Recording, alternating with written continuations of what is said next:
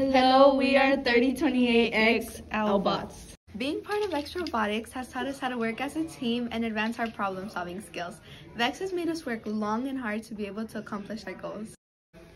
Our team is composed of all girls. Most of us have previous experience working with robots. Others were choosing to join the team because their current mentors saw potential in us. We decided to combine our potential and create a team that will be the best of the best.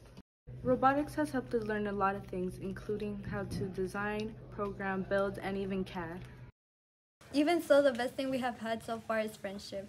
Some of us didn't know each other at the beginning of the year, but with having to talk due to our interest in robots, we all became unexpected friends. It will also help us in the future by preparing us for STEM fields. Women in STEM have always been put through hardship since it's a mostly men-dominated field. We are trying to open up new horizons for women in engineering. We've also learned about trial and error and learning that not all of our ideas may be the best ones. Not only is VIC a really good learning experience, it is also very entertaining and very fun.